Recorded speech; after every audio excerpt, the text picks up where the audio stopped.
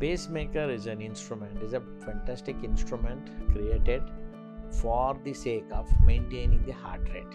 The pacemakers are the ones which maintain the normal heart rate for the patients, and it is put in patients who have features of complete heart block, that is, heart rate is slowed down too much, and such patients we use the pacemakers.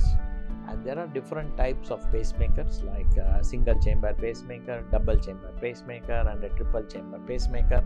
And commonly used are single and double chamber pacemakers. And this awareness should be there for the people. It is simple words, it is like an inverter in the house. When the current goes, the inverter will switch on. Like that, when the heart rate comes down, immediately the pacemaker will switch on and it will start maintaining the prescribed heart rate.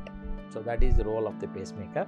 And generally the pacemakers are put in the below the skin, below the clavicle, on the either the left or the right side of the chest, and it is put below the skin.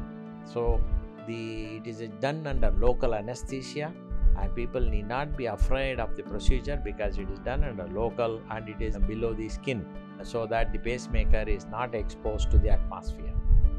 And what is the observer?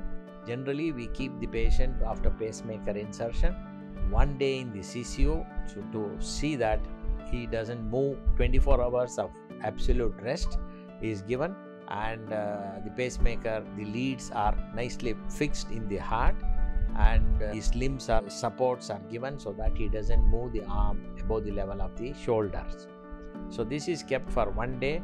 The next day patient is mobilized in the CCO and he is shifted back to the rooms, corresponding rooms, and then there he can walk around, and 1 day he is kept there to observe that any changes, and if everything is okay, he is discharged. Subsequently, the advice at the time of discharge is that they should avoid going under the high tension wires and going near the micro oven where there is a microwaves are manipulated. So they should avoid going near the micro oven and lifting the arm above the level of the shoulder for at least a week or 10 days. So with this advice, the person is discharged and he can start going to this work or walking, like other activities he can carry on without any restriction.